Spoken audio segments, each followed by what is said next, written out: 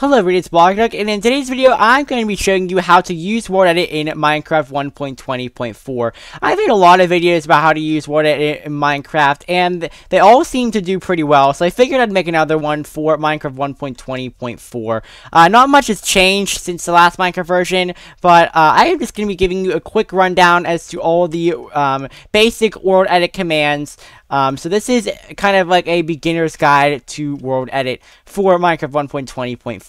The first command we're going to learn how to use is the wand command. I'm already holding a wand in my hand, but if you want a wand, you just need to enter / wand, and it'll give you a wand. So now I have two wands. Another quick FYI is you need to download WorldEdit in order for this tutorial to work at all. If you don't have WorldEdit downloaded, you need to download it and then come back to this video. Another thing you need to do is you need to enable cheats in your world. A lot of people tell me that WorldEdit does not work, and this is like the only reason why. You need to have cheats enabled in your world. You can do that when you're first creating the world, but if you already have a world that doesn't have cheats enabled, there's a pretty simple hack to get around that. You can hit escape, click open to LAN, and as you can see here, you can say allow cheats on. So even if you want it to still be survival, you can still allow cheats, and it will go ahead and work. So anyways, just click start LAN world, and then you'll be able to use WorldEdit with cheats. That's pretty much all I have to do, and that's really the only reason why WorldEdit should not be working for you. Anyways, once you have your wand right here, it's time to learn the sets command. So to do that, you just want to click a block on the ground and click another block on the ground, and that will set your position. And you can set positions however big or small you want. And all you have to do is just do set, and we can pick any block. So we'll pick bricks and hit enter. And as you can see, this area is now a brick.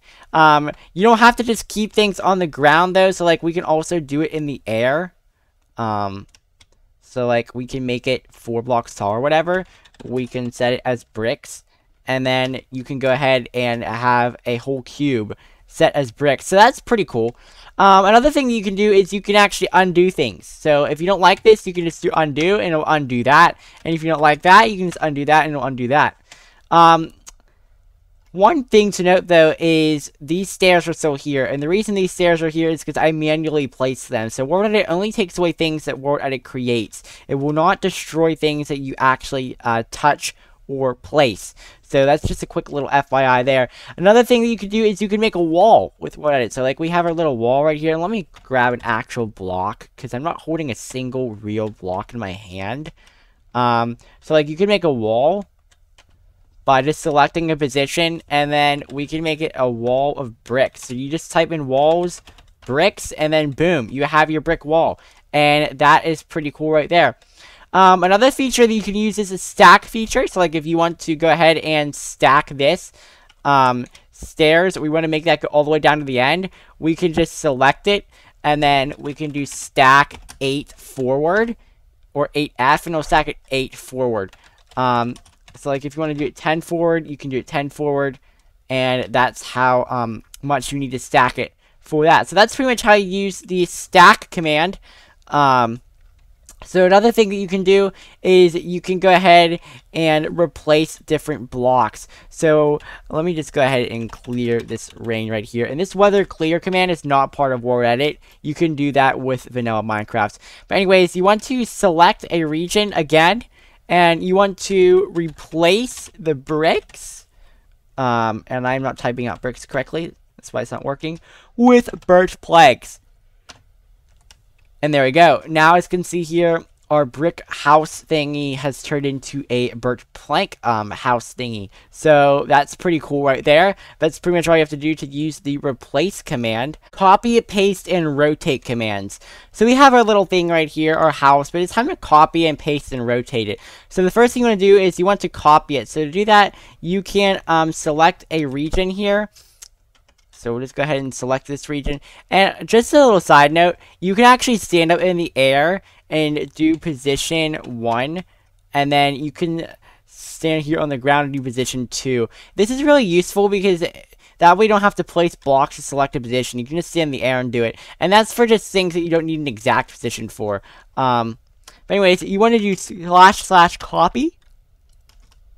and then you want to go ahead and have it copied. And now if you hit / paste, as you can see right here, we have it pasted. One very important thing to note though is you always want to make sure you know the location that you're copying it from, because that will affect the location of where you paste it from. So I always like to use like the bottom left corner when I'm copying and pasting something. That way when I paste it, I know that it's going to go like to the right and forward, since I'm pasting it from the bottom left corner. Now you can also rotate this, so like you can rotate it 90 degrees.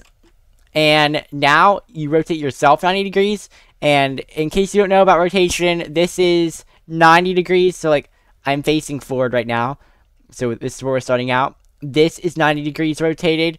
Okay, so we're looking to the right now. This is 180 degrees rotated. So like we're looking behind us. And this here is 270 degrees rotated. So like we're looking over at these buildings here. So we rotated it 90. So if we paste it again, then as you can see, it'll go ahead and paste to 90 degrees from where we were at. Now, another command that you can learn how to use is the redo command. So the redo command is very similar to undo. So like if we want to undo what we just did right there, and then we're like, uh-oh, I want that back, you can just do redo, and it'll go ahead and redo it. So that is pretty simple, pretty self-explanatory there.